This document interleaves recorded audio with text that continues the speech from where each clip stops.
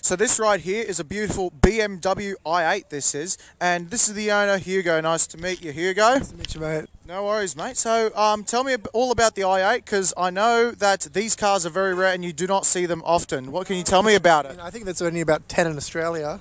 This is probably the only one that's got full carbon fibre kit. It's got a full FI exhaust, which has remotes to control the exhaust so you can control the settings. It's got full back body kit, spoiler. It's probably one of a kind in Australia. But yeah, it's got 2 engines, so obviously you can run it in electric or in hybrid, and that's probably about it, really, except for the butterfly doors. So you put those in, did you? Yes, I did absolutely upgrade it.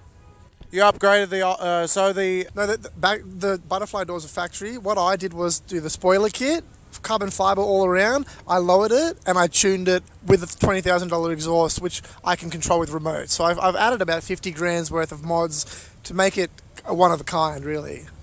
Very, very nice indeed. How many were built? I have no idea.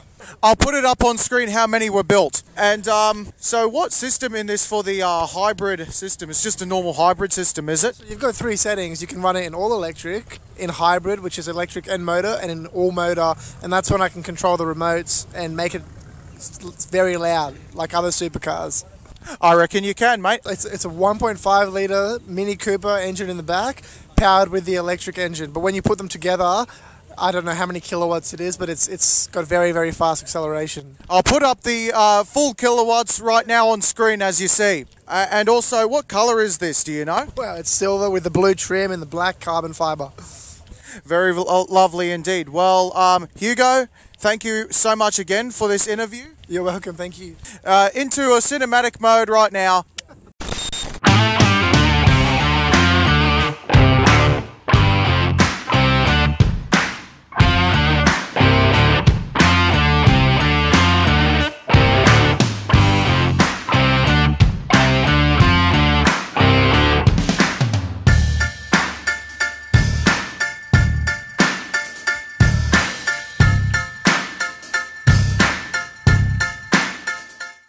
And what colour? No, don't.